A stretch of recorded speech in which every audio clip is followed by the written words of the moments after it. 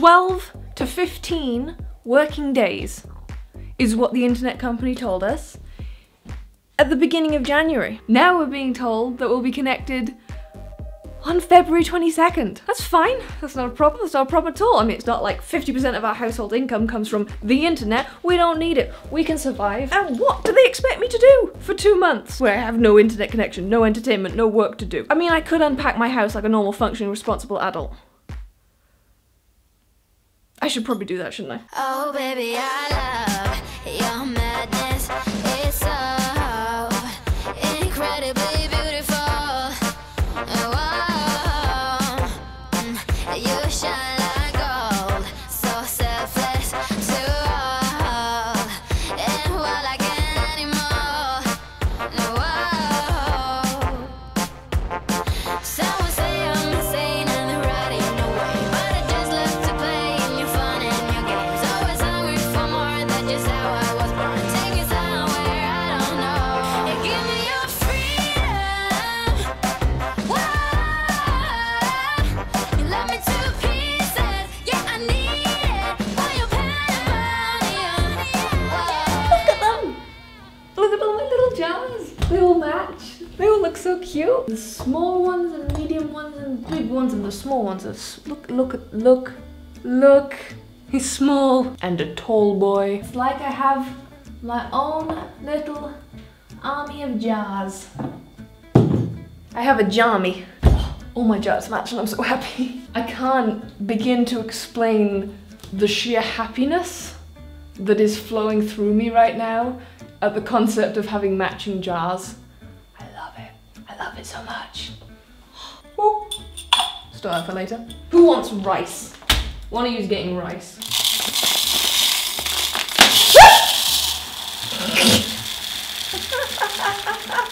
I just cleaned this morning. There is... was there a wedding in here?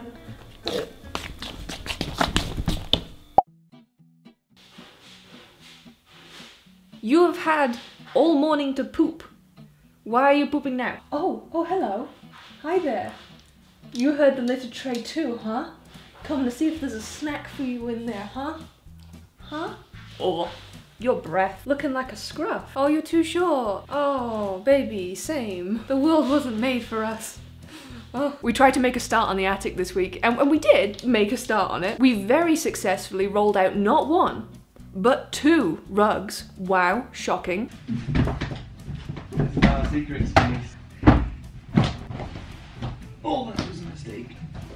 Oh, this was a mistake. And we even put the shelf system back together and placed our Xboxes on it. Which is also an achievement. Ow! Oh.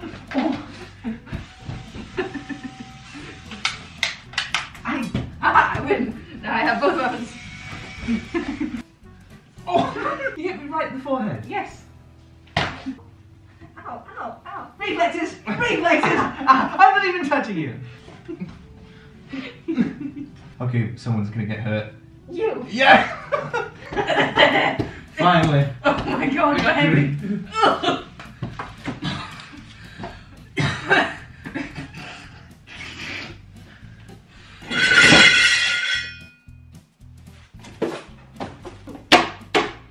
God damn it! Look at Arnold and Ralph. I was getting ready to jump. We move at 1 unit now. Ready? Ow! No! Happening! And then after that we had like a million other things to do and we were very overwhelmed by this concept, so we just took a nap on the carpets because we're literally toddlers. Then after our nap we realized that things were still overwhelming, so we just left the attic and didn't go back to it. I can't even remember what it looks like up there. I am gonna have to go check at some point. We are the worst possible pairing of human beings if you want anything to be completed. Ever. We did get a call from the internet folk a few days ago basically saying, hey, we can't find your house. This is a bit of a problem. but we'll call you back if we do. I can find my house on Google Maps. How can you, an internet company, not find my house? Google it. Oh, and also, one more thing. We're in a lockdown. We've been in a lockdown since the 10th of January. It's even harder to get things done. And we've also gone back to the text message system that we had in the last lockdown, which I know other countries don't have this, so I'd like to explain it because apparently, I explained this before and you think it's really weird, but basically, you have to text the government when you want to go out. They've got a special text message number set up, and you send them a little text, and you're just like, hey babe, how you been? I need to go out. I know I can only go out twice today, but you know, if this could be one of my times, that'd be great. Here's my reasoning for it. It's very important. I need bread. Here is my ID number, and here is my address. Do with that what you will. And then you wait half a second, and you get a text message back that basically says, fine.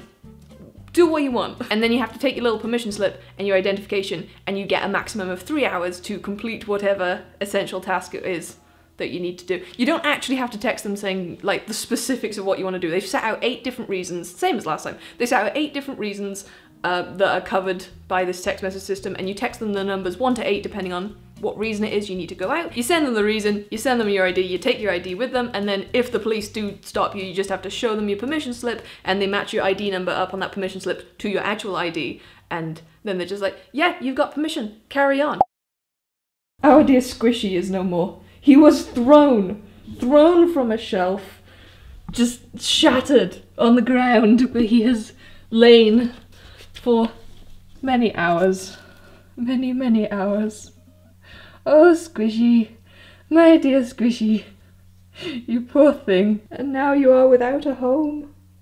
This is far too real for me right now. All that remains of your home, of your terrible, abusive fish home. Oh, Squishy.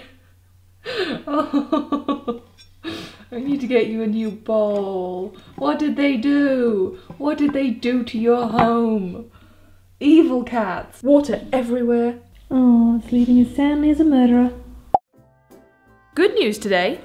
We finally have our heating working. We've been living for the last 3 weeks in the coldest month of the year with no heating in this house. I have been dying. On the flip side though, because the universe has to balance itself out apparently, we also found a switch in our home that if you press it, it's supposed to start the extractor fan above the oven. But instead, it trips all the electricity in the house. And it blew out a light that used to be here. That isn't there anymore. Here it is.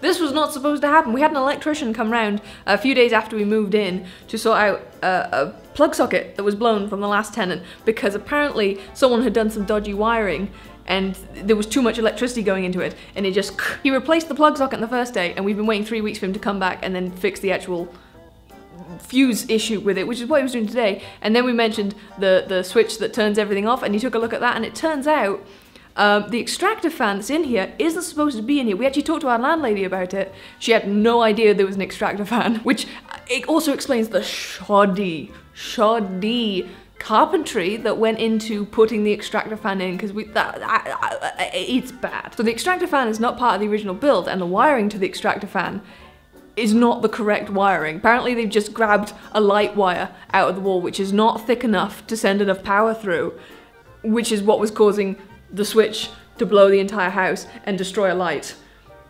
And now that needs fixing. Onwards and upwards. Woo! I nearly tripped over my fan light. My non-decapitation fan, my regular fan. Lizzie, got something for you? Yeah. Oh, not for you too. Yeah, you love catnip, don't you? Oh, you want this one? Oh yes.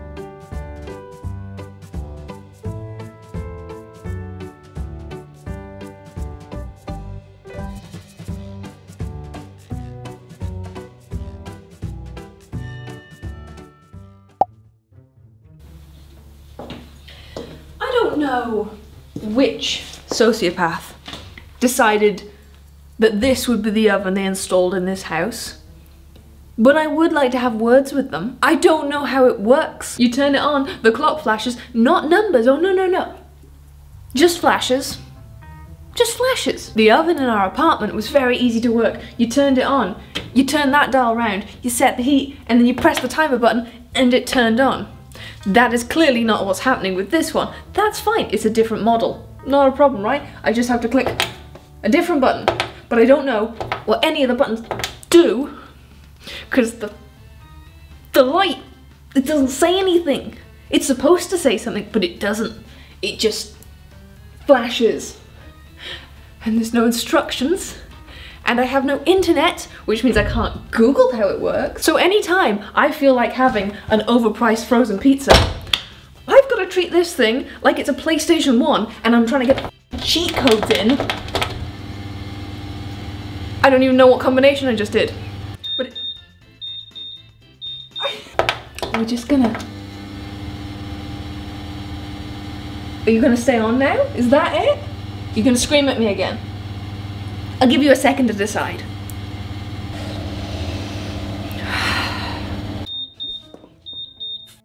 You! Turn it off. And back on again.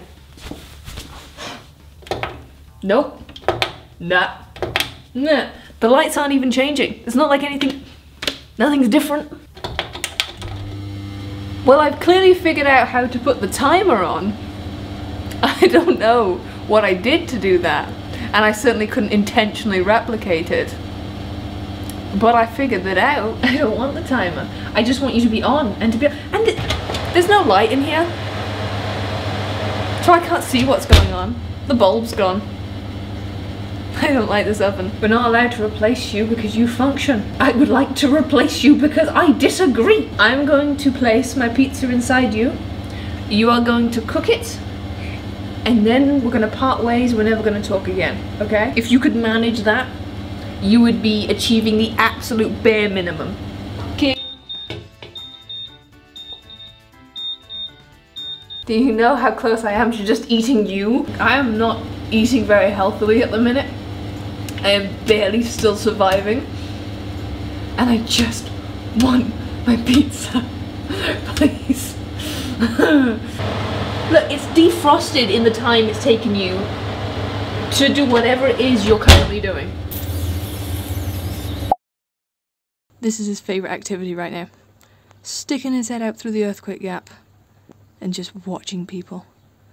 Like the creepy neighbour he is. See anything interesting?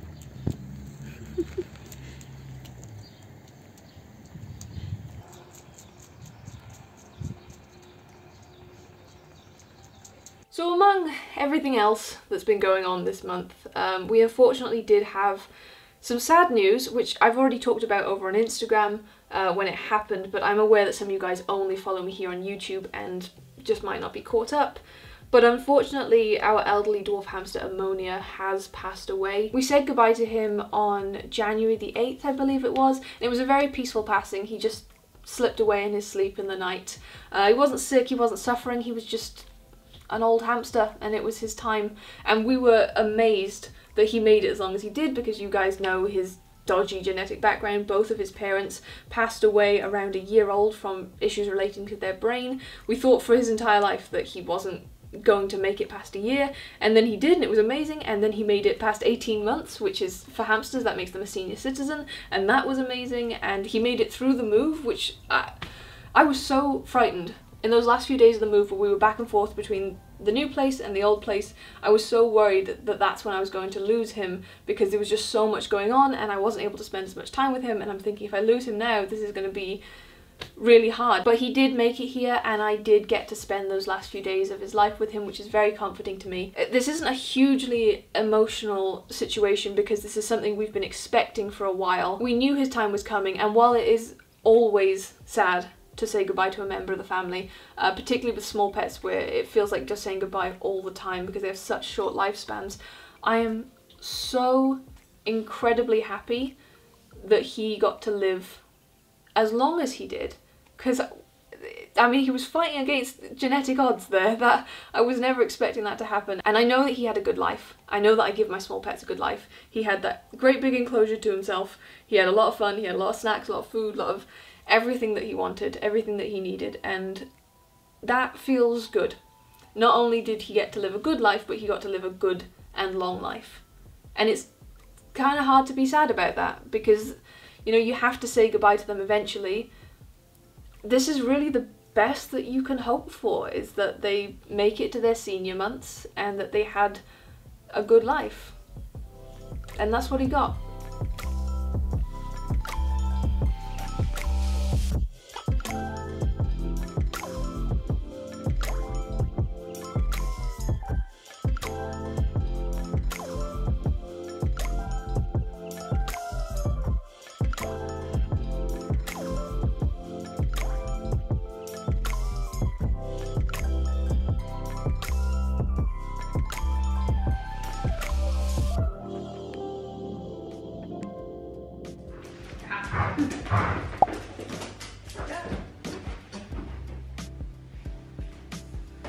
There you go, pretty boy. Do you want more?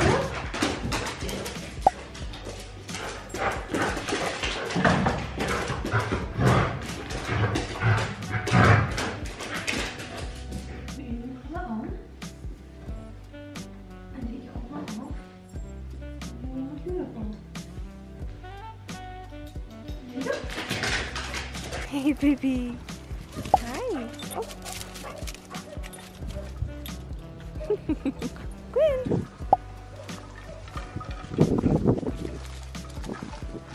Hey. Hey. What you doing?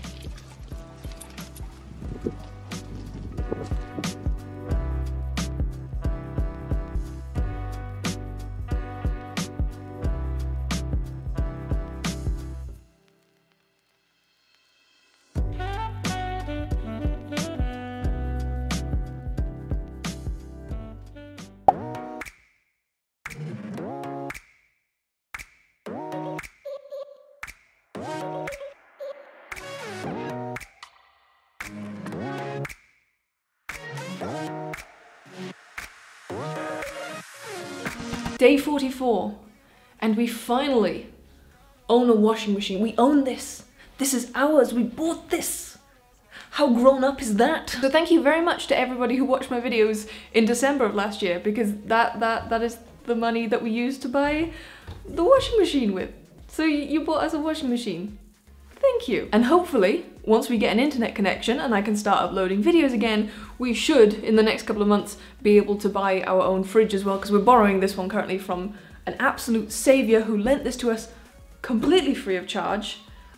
I'm not sure what we would have done otherwise, but this is just sort of your standard small fridge with a little, ooh, very frosty freezer section. I need to defrost that. We've been borrowing this one since we moved in, but obviously long term we do need to buy our own fridge. In our apartment, all the appliances came with the apartment, so it had its own washing machine, its own fridge, so we've never had to buy that stuff before, and that stuff's expensive. But because I enjoy cooking and stuff so much, I really would like to buy a nice fridge. If we're gonna own our own fridge, I would rather spend a little more money and invest in one that I really, really like, that's gonna last us a long time. This washing machine is supposed to last us 5 years. It's got a 5-year warranty, so, you know, that's a good investment. But I would really love to have a nice, sizable, good quality fridge that is gonna last us and isn't, like our last fridge, going to constantly break down on us, because I had to learn to fix fridges because the fridge in our apartment kept breaking down and I just could not be bothered to keep asking the agent to bring a handyman out. So I was just like, I'll just learn to fix it myself. In case you're ever wondering how I learn all the weird little handy things that I know, basically it's through laziness. I can't be bothered to call someone out for it, so I just figure out how to fix it myself. And then I learn. Laziness benefits me in so many ways and hinders me in so many more. It's been very strange not having a small pet around for so long. It's been over a month. I think it's been about 6 weeks. And I am very much at the point where I'm ready to bring a new one into the family, and I'm very excited about it. I have decided that I will be getting a Syrian this time because I've not had one in a couple of years, and I'm gonna try. I'm gonna try and get a short-haired one. But you guys know my reputation with that. Every single time I say I'm gonna get a short-haired Syrian this time, I always come home with a long-haired Syrian because I see them and I can't resist them. The only way that I am actually gonna be able to bring a short-haired Syrian home is if when I go to get a hamster, they only have short-haired, because if they have a long-haired, I'm gonna pick the long-haired. I am. You know I am, I know I am. I can say short-haired now, but it will probably be a male hamster again, just because I have a preference for male hamsters, and I really don't care what colour it is because I would rather choose them by their temperament over their colour. So I have no expectations for that. That's going to be a complete surprise to me and to you. I do have a name picked out that I really, really like, and it has nothing to do with science. I've decided we've been through so many changes these last couple of months. Our entire world, our entire lives have been flipped around. We're in just a completely different place to where we were just 2 months ago, both literally and otherwise. And I figured if some things are gonna change, I might as well take this opportunity to change basically everything. So I'm leaving the science theme behind. We followed it for a long time. Since 2013, I started naming my hamsters and my enclosures after science themes. The elements theme I did really love for naming them, and maybe I will go back to that one day, but right now I've picked out a name that has nothing to do with the elements, nothing to do with science in general, and it's super cute and I love it, and I can't wait to give it to someone. The only thing that's delaying the hamster situation right now, and it's a pretty big thing, is that I can't currently get wood to build a new enclosure because we don't have any enclosures. We couldn't bring them with us here because they didn't fit, and so I have to build new enclosures. But the places that sell wood don't have any wood at the minute, and I don't know whether that's due to the lockdown or not. We're not still in the full lockdown now, we're in like a half lockdown. All the retail shops have opened back up again, but we still have the text message system. So yeah, I'm not sure how long that's going to delay things, because I can't get a hamster without a cage, obviously. Yeah, that's kind of annoying. So hopefully they'll get wood back in soon, and as soon as they do, I can build the cage, and of course I'm going to film building the cage, don't you worry about that. I'm looking forward to making that video. I'm looking forward to a new project. It's just a case of waiting until supplies become available. And I have no idea how long that's going to be. I really do hope it's soon though, because I miss having a hamster, and I am so ready for another one. I'm so ready to have a Syrian again. Oh, and the name's so cute. Thank you. Ah, that was Rodney's tail. I need to go make myself some lunch because it is 3:45 in the afternoon and I am hungry. Oh, you're not a lap dog. He's straight up curled up on my lap. Honey, I know you're not a big dog, but you're also not a small dog. Oh, Lizzie, you've come back. Thanks. I set up the camera in a really nice place where you could see the cat in the background, and then as soon as I turned it on, she left. I love working with animals. It's just so stress-free, so fun. Do you see this thing? You see this thing right here? Do you know what that is? Yeah, that is a Wi-Fi router. We are connected to the internet. At last, finally, on the 49th day, we finally have internet connection. I'm so happy. 49 days in internet time, I'm basically deceased at this point. I've been forgotten about, I don't exist. YouTube's gonna have shadow banned me again. I had just repaired the damage from when I took an intentional break. Anyway. I don't know what to do with myself now. I mean, I've got to go and upload this video that you're currently watching. This is my whole day today now, is making sure this video goes up. So you can say, hi, this is actually me now. This is current me. I mean, a few hours behind by the time you watch this. But like, hi, I qualify as still living. So now that you're watching this, I am officially back on YouTube, although I have no hamster and no hamster cage and no idea what I'm gonna do.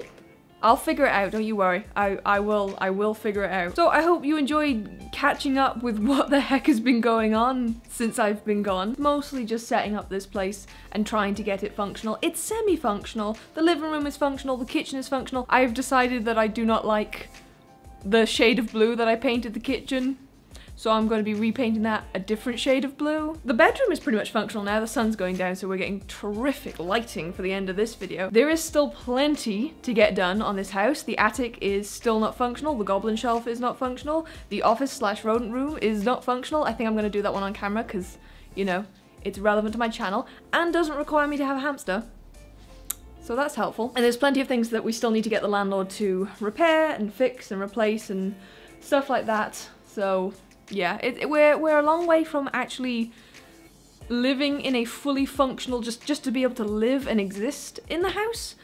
but it's a project that I am actually enjoying and it's keeping me busy. I'm very glad to finally be back online though. Thank you guys for being so incredibly patient, because I know in my last video I said I was going to try and keep uploading videos by using other people's Wi-Fi and borrowing laptops and things like that, because I have an actual sitting computer that I can't carry with me. But then literally a few days after I posted that video, the lockdown came in and we said goodbye to ammonia at that point as well, and we just had so much stuff suddenly come up with the house that we weren't expecting. And I realized that not only trying to make videos, but trying to upload videos while dealing with all of that stuff was going to just be an extra stressor that I didn't need. I really didn't need it. So I'm sure you guys can understand and appreciate the position I was in. But I'm back now and ready to get back to normal. So thank you very much for watching. Don't forget to come follow me over on Instagram if you want to see more stuff, behind the scenes stuff, everyday stuff, more of the pets, things like that, particularly with the dogs and the cats. I post a lot of them in my stories. Don't forget to leave a like, leave a comment, all that good stuff, and I will see you guys